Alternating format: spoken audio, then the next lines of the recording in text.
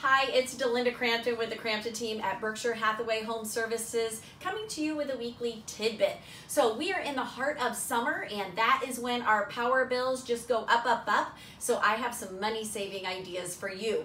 First off, with your air conditioning, bump it a couple degrees warmer, but then have your fans going. And if it's a ceiling fan, make sure it's going in the right direction and actually pushing the air down. Now, did you know that using a dishwasher will actually save you money versus doing dishes by hand? And when it comes to laundry, use cold water. That will save you money too. When you're not using your electronics and they're sitting idle, go ahead and unplug them, because just having them plugged in, even though you're not using them, is using power. And if you go out of town, there's so many people going on vacation right now, make sure you turn off the water to your house.